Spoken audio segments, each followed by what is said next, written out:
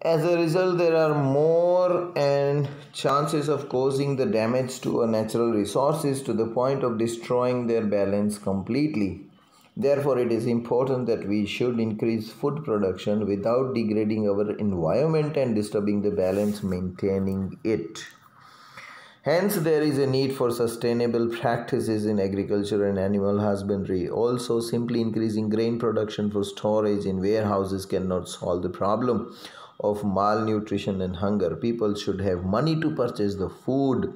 Food security depends on both the availability of food and access to it.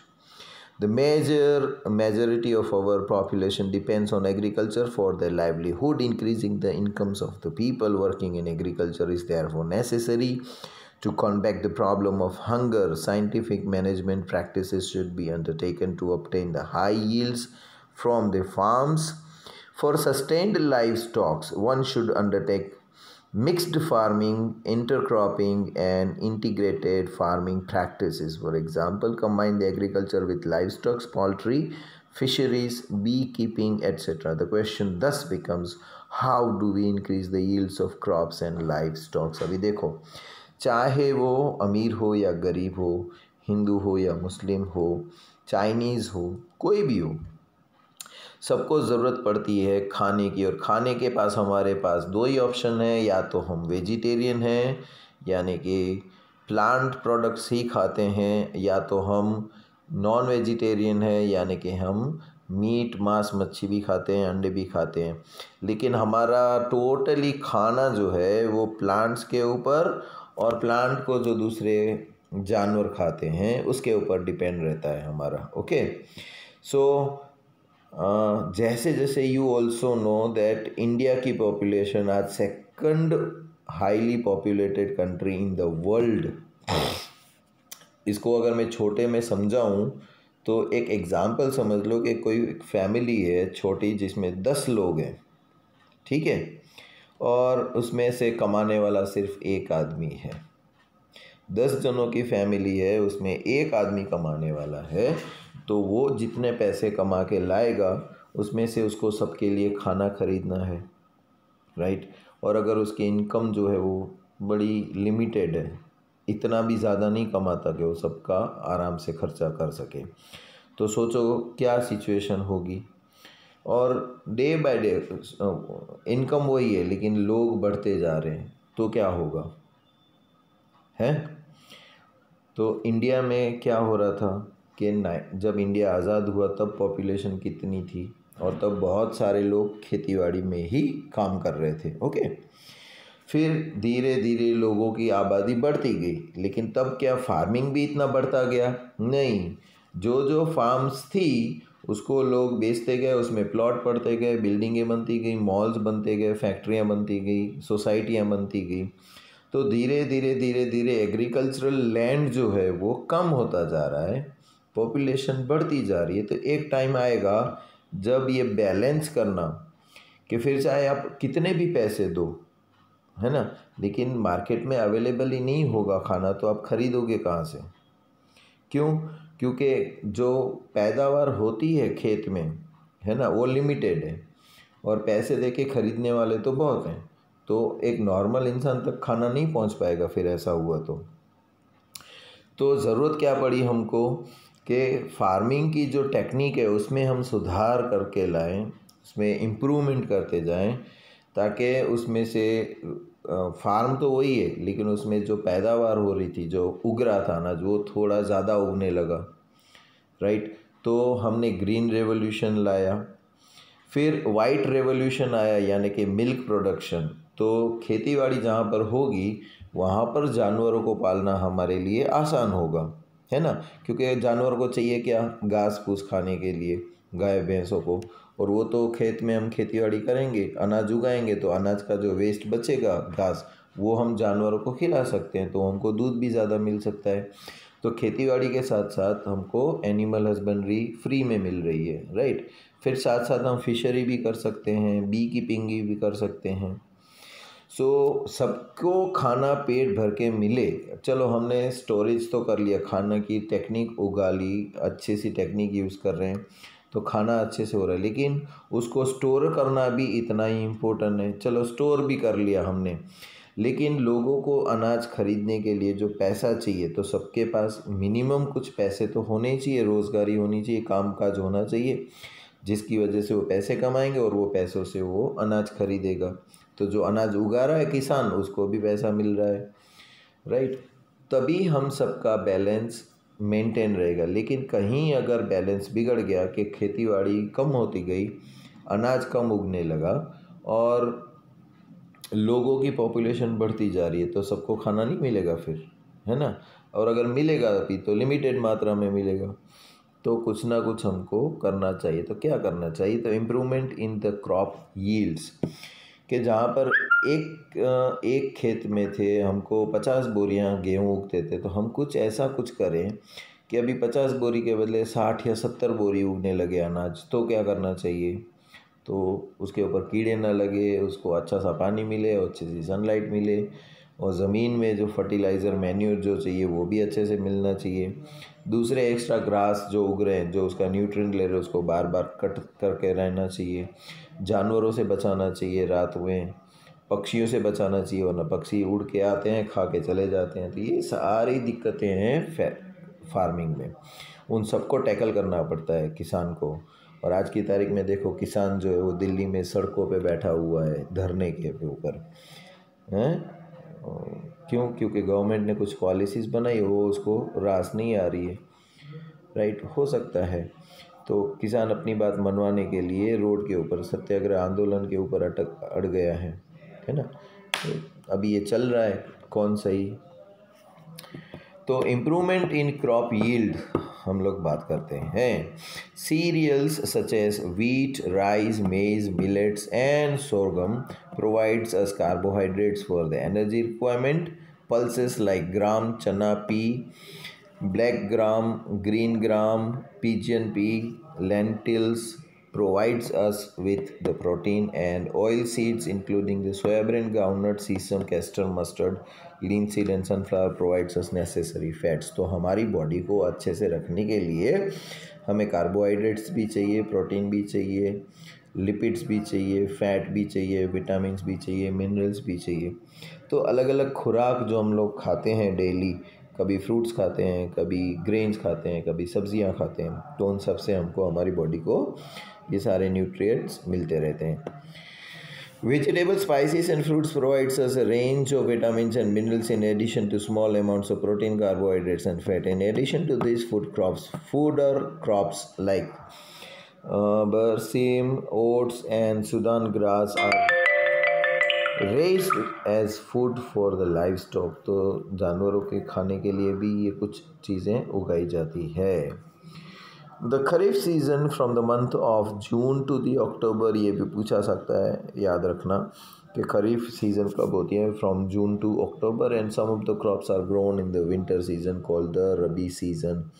From November to April paddy, soybean, pigeon P, मेज, cotton, green gram and black gram R kharif crops, whereas the wheat, gram, peas, mustard, linseed are called rabi crops. तो ये दो crops होते हैं, रबी crop और खरीफ crop, जिसका time होता है जून से लेके अक्टूबर और नवंबर से लेके मई तक। Okay. In India, there has been a 4 times increase in the production of food grains from 1952 to 210, with only 25% increase in the cultivable land area। तो ज़मीन में 1952 से लेके 2010 तक 25%, 25% in the cultivated land area में बढ़ोतरी हुई है, right?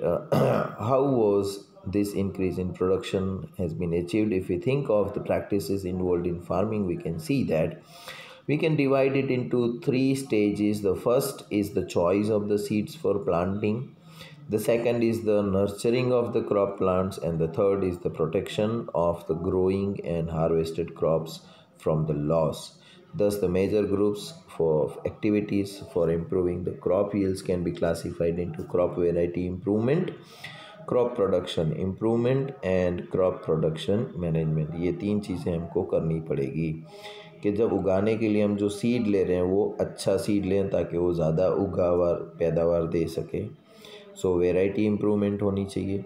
फिर प्रोडक्शन इम्प्रूवमेंट, जो जिसकी वजह से पैदावार होगी, हम उसको ध्यान रखेंगे, कीड़े ना खाएं, पेस्टिसाइड डालें, वेस्ट ना जाए, राइट। ये होता है प्रोडक्शन इम्प्रूवमेंट। और प्रोडक्शन मैनेजमेंट, जो उग गया है उसको अच्छे से स्टोर करना, वेस्ट ना हो। सो ये 3 चीज़ें हमें क्रॉप प्रोडक्शन में काम करनी पड़ेगी। अभी वेराइटी इम्प्रूवमेंट की बात करें कि this approach depends on finding A crop variety that can give a good yield.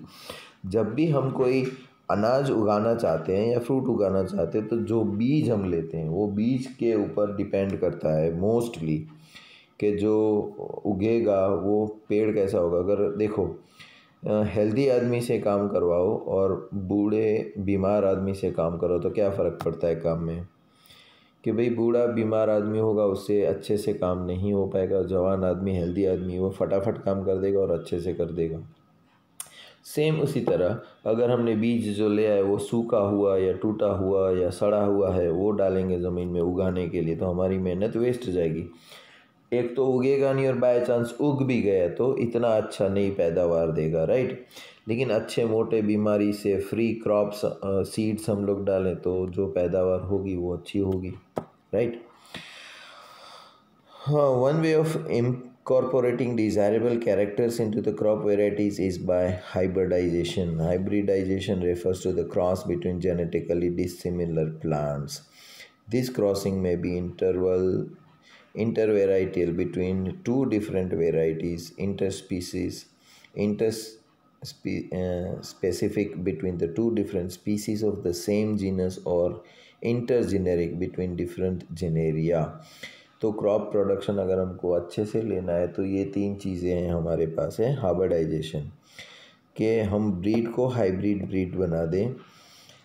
उसको मैं अच्छी तरीके से समझाऊं तो आपको चाहिए कि आपका फ्रूट जो है वो एकदम गोल, मोटा और बड़ी साइज़ का उगे, है ना, और उसका कलर भी लाल होना चाहिए। तो आपके पास 2 अलग अलग किस्म के फ्रूट्स हैं, एक बड़ी साइज़ का है लेकिन उसका कलर लाल नहीं है, और एक बाजू में फ्रूट है जिसका कलर लाल है लेकिन उसकी साइज़ बड़ी नहीं है, राइट। तो हम ऐसा क्या कर सकते हैं सीड में कि दोनों का मिक्सचर आएगा, एक नया फ्रूट जो उगे वो बड़ा भी हो और लाल कलर का भी हो, राइट। तो वो 2 सीड के हम हाइब्रिड बनाएंगे, उसको हम बोलते हैं हाइब्रिड सीड्स, ठीक है। तो हाइब्रिड हम 2-3 तरीके से कर सकते हैं, राइट। द क्रॉसिंग में भी इंटरवेराइटियल, 2 अलग अलग वेराइटी की कर सकते हैं, इंटर स्पेसिफिक भी कर सकते हैं, और डिफरेंट जीनेरिया, बिटवीन डिफरेंट जीनेरिया भी करवा सकते हैं, राइट। अनदर वे ऑफ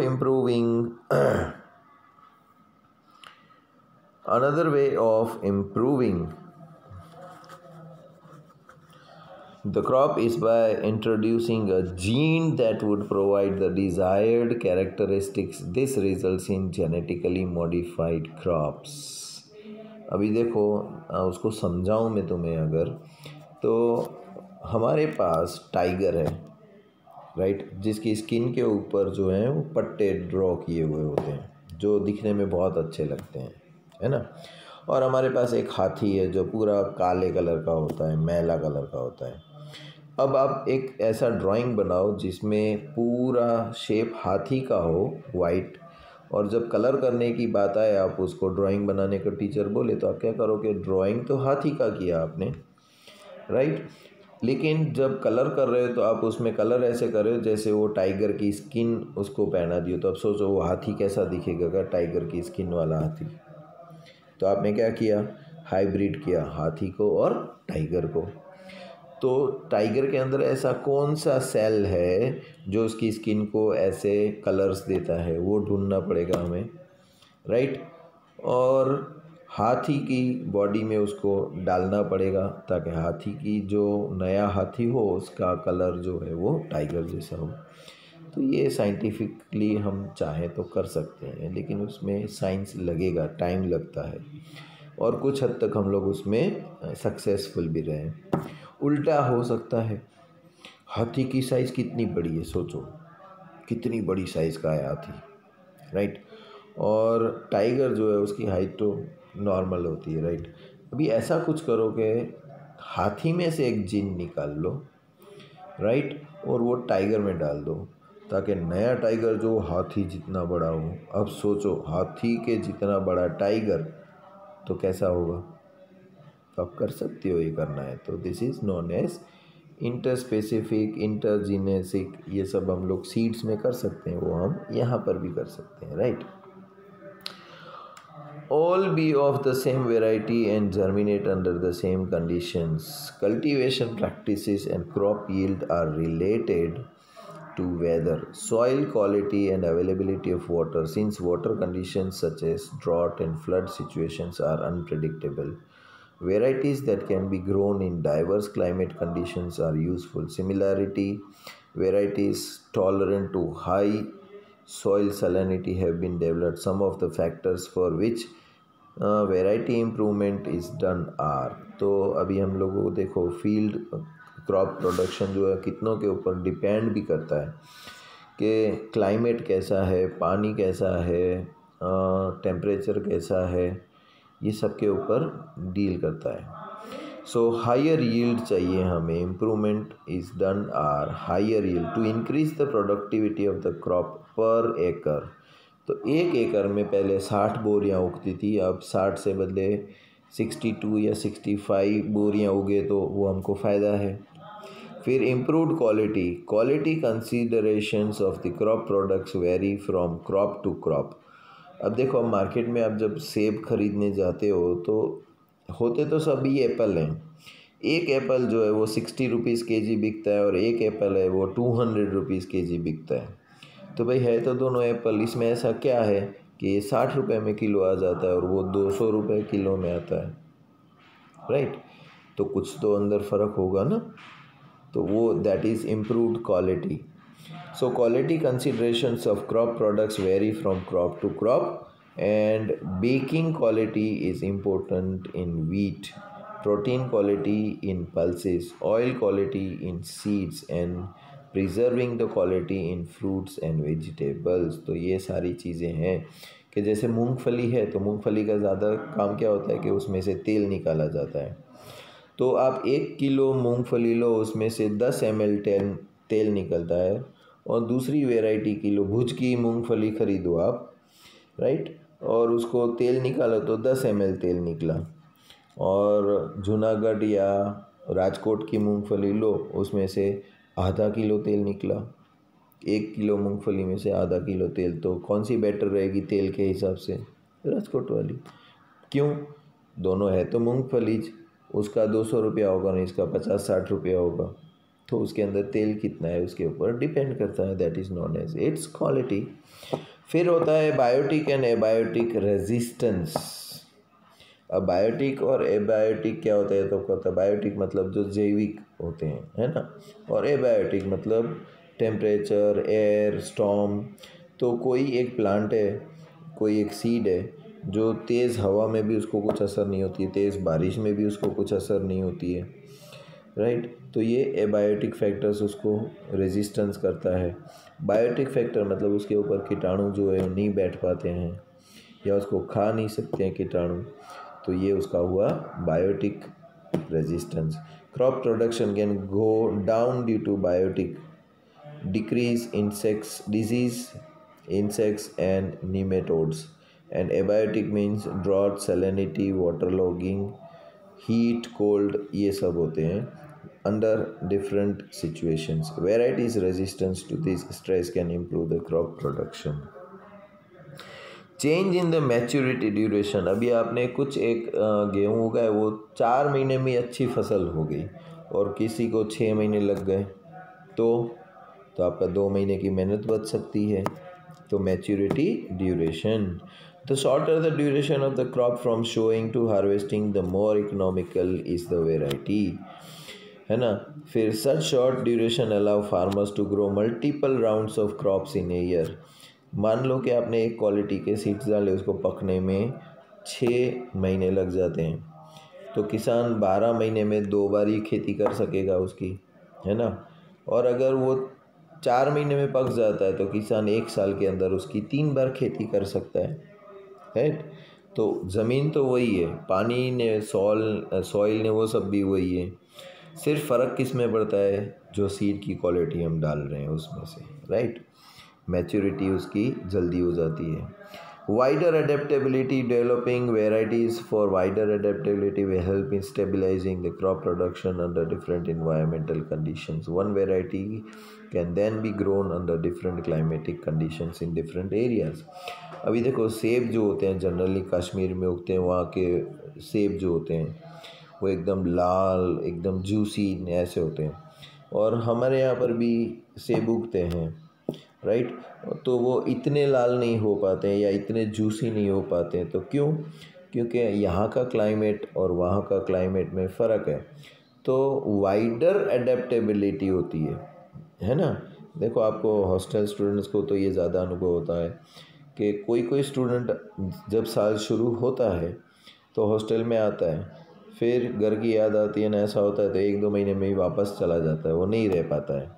और कुछ स्टूडेंट हैं तो वो नॉर्मली अडेप्ट हो जाते हैं यहाँ के टेम्परेचर, प्रेशर और एनवायरमेंटल कंडीशंस में, है ना। तो कोई कंटिन्यू हो जाता है, कोई वापस घर चला जाता है या दूसरी हॉस्टल चला जाता है। तो ये सब होता है वाइडर एडेप्टेबिलिटी। आप अपने अंदर चेंज लाते हो यहाँ पर रहने के लिए, है ना, that is known as adaptability. डिसायरेबल agronomic characteristic, tallness and profuse branching are डिसायरेबल characters of fodder crops. Dwarfness is desired in cereals, and so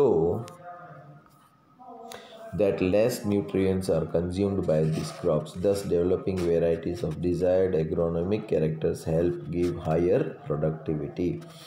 तो पल्सेस दाल ने जो है वो ज़्यादा ऊंची नहीं उगनी चाहिए, नीचे ही उगेगी, जल्दी जल्दी काट सकते हैं उसको, है ना। और कुछ में होता है कि ज़्यादा घास भी देगा तो जानवरों को खिलाने में काम आएगा, मुफ्त में जानवरों का खाना हो जाएगा। तो ये सारी चीज़ें डिपेंड करती हैं। ये जो नीचे क्वेश्चंस हैं उसके आंसर्स मैंने आपको ऑलरेडी सेंड कर दिए हैं, है ना। How do abiotic and factors affect the crop production, what are the desirable agronomic characteristics of the crop improvement, ये सब अभी हमने पढ़ा। आगे जाते हैं तो आता है crop production management. In India as in many other agricultural based countries, farming ranges from small to very large farms. Different farmers thus have more or less land, money and access to the information and technology. In short, it is the money or the financial condition that allows farmer to take up different farming practices and agricultural technologies. There is a correlation between higher input and yields. Thus, the farmer's purchasing capacity for input decides the cropping system and production practice. Therefore, production practice can be at different levels. They include no cost production or low cost production and high cost production practices. अब इसको मैं समझाऊँ आपको कि हर किसान इतना अमीर नहीं होता कि वो ट्रैक्टर खरीद सके, राइट। और एक किसान जो है जिसके पास बैल ही है सिर्फ, तो बैल से खेती करेगा तो सोचो उसको कितनी मेहनत लग जाएगी, राइट, कितना टाइम लगेगा। लेकिन किसी एक के पास थोड़े से पैसे हैं तो वो बैल की जगह ट्रैक्टर ले आएगा, तो ट्रैक्टर से पूरे एक दिन में ही जोत लेगा वो पूरा काम, है ना। तो दिस इज़ एग्रीकल्चरल टेक्निक्स जो होती है उसके लिए इनपुट जो चाहिए, है ना। फिर दवा भी छिड़कने के लिए मशीन चाहिए, राइट। वो स्प्रे वाला स्प्रे गन आता है। देखो एक होता है आदमी जो वो स्प्रे करता जाता है हर एक जगह पर, राइट। और नई एक टेक्निक आती है जिसमें ड्रोन होता है, एक आदमी बैठे बैठे ही ड्रोन में नीचे दवा फिट कर देता है और खेलने के जैसे छोटा सा ड्रोन आता है जो उड़ता है, नीचे से दवाई छिड़कता जाता है। तो बैठे बैठे खेलते खेलते भी वो कर सकता है। दूसरे को खुद को फार्म में जाना पड़ता है मुंह पे मास्क लगा के, वरना वो सारी दवाई जो कीटाणु को मारने के लिए लगा वो उसकी सांस में जाएगी तो उसको नुकसान करेगा। तो ये सारी चीज़ें हैं जो काम आती है खेत में। न्यूट्रिएंट मैनेजमेंट, हमने जो उगाया उसके अंदर न्यूट्रिएंट कंटेंट कैसा है। जो भले हमारी 100 किलो मूंगफली उग गई लेकिन उसके अंदर न्यूट्रिएंट जो है वो इतना वैल्यू नहीं है। और दूसरी बाजू में ही एक ने सिर्फ 50 किलो मूंगफली उगी लेकिन उसका न्यूट्रिएंट कंटेंट अच्छा है, तो वो 50 किलो बेच के भी उतने ही पैसे कमाएगा वो जितनी 100 या 200 किलो बेच के कमाएगा। ठीक है।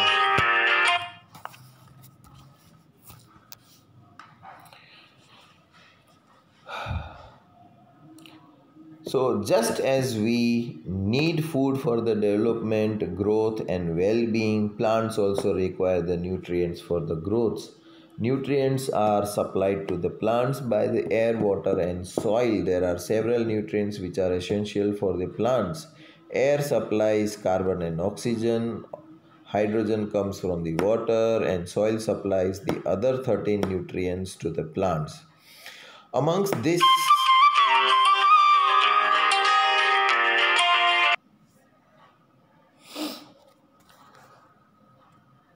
जिस तरह हमको भी ज़रूरत पड़ती है न्यूट्रिएंट्स की, एयर, वाटर, सनलाइट और कार्बोहाइड्रेट, मिनरल्स, उसी तरह प्लांट्स को भी इन सब की चीज़ों की ज़रूरत पड़ती है, right. The other nutrients are used by the plants in small quantities and are therefore called the micro nutrients. तो ये टेबल में कौन कौन से न्यूट्रिएंट्स चाहिए प्लांट्स को, राइट। तो macronutrients comes like nitrogen, phosphorus, potassium, calcium, magnesium and sulphur. और माइक्रोन्यूट्रिएंट्स में चाहिए iron, manganese, boron, zinc, copper, molybdenum and chlorine. ये सारी चीज़ों की ज़रूरत पड़ती है प्लांट्स को।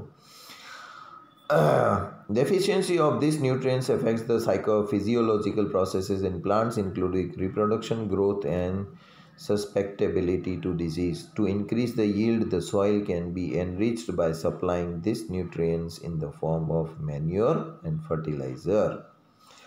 अभी क्या है कि ये सारी न्यूट्रिएंट्स की डेफिशिएंसी जो है ना, तो वो ग्रोथ में, रिप्रोडक्शन में भी असर करती है, राइट। तो प्लांट्स को जितना अच्छी क्वांटिटी में ये न्यूट्रिएंट्स, मैक्रो और माइक्रो न्यूट्रिएंट्स मिलेंगे तो प्लांट की पैदावार भी इतनी ही अच्छी होगी।